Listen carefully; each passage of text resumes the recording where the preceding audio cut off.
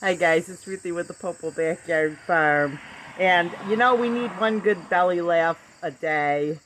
And my friend told me this story, and I know that he's going to love hearing this. Um, and this happened to him. He's a really good Christian, okay?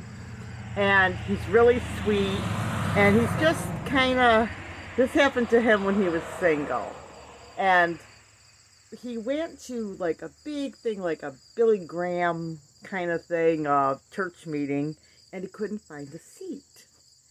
So he's like, oh my goodness, I can't find a seat. So finally, he found a seat. And he was so happy that he found a seat. And then this is what happened. The curtain opened, and he was in the choir. So I said, well, what did you do? He goes, I stood up and sang with the choir.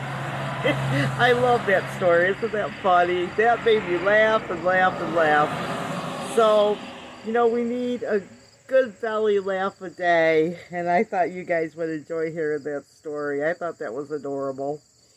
Anyway, hope that gives you guys a good, happy laugh. Remember, big or small, you too could be a backyard farm. God bless.